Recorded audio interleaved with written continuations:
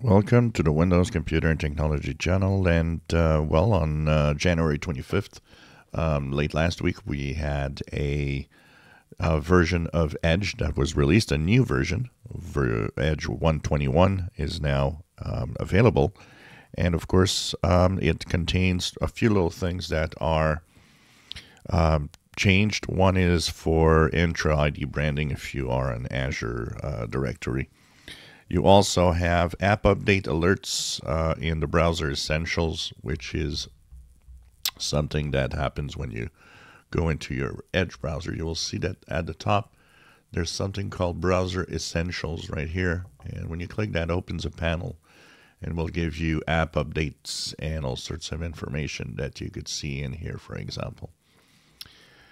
Now, this also has a update for new video format AV1, which is the and AVIF, which are media file formats that offer higher quality images and videos and better compression.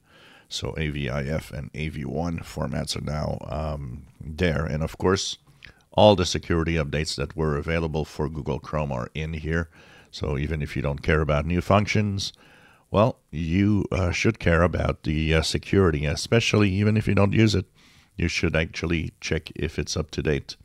Go to the upper right corner, the three horizontal dots, help and feedback and about Microsoft Edge. Here you will be moved at version 121.0.2277.83.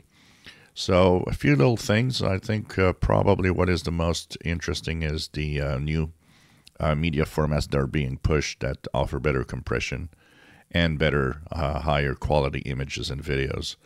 I think that is probably the most interesting part of this. If you use Edge to view videos on Netflix, YouTube, and all of that, they'll let you use these formats that offer better quality. If you enjoy my videos, please subscribe, give us thumbs up. Thank you for watching.